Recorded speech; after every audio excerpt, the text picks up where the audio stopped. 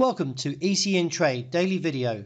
Before we begin, it should be noted that any advice is of a general nature only and that your personal circumstances have not been taken into consideration.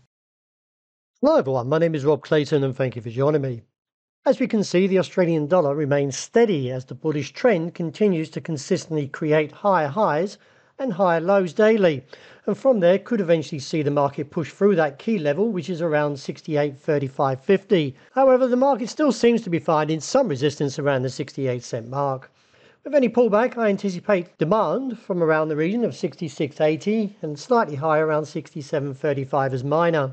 Turning to the euro, the market stabs at its top side level of 109, and this now being the second consecutive attempt could see the market break through and look on towards 109.55 to 110.15, as the dollar index, which measures the greenback strength against a basket of 6 major currencies, was around 104.25.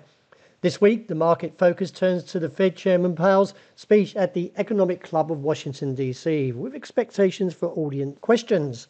Along with that, the European Central Bank, or the ECB, is expected to announce its interest rate decision, which is widely anticipated to remain unchanged at 4.25%. Any pullback for the euro, I anticipate support around 108.20. Having staged 2 consecutive down days, the market did take a brief stab at the 158 level, but closed above there. Nevertheless, the bearish pressure is on this region, and a break of 158 should open the way down towards 156.40.60 as a potential target.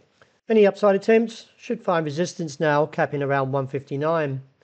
After a stellar performance for 3 consecutive days, sterling puts in a slight profit taking and now pulls back slightly from the region of 129.80. Nevertheless, the market is still somewhat bullish, so therefore I feel support holding around 128.5 to 129.15 could see a push through 130 and look on towards the top side target around 131 as a broader call.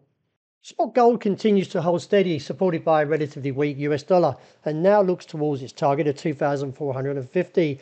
I do anticipate from the May highs may see a bit of profit taking, but still overall from a broader case, the market could actually rally on to 2,500, with any pullback likely to be shallow and support seen around 2,400.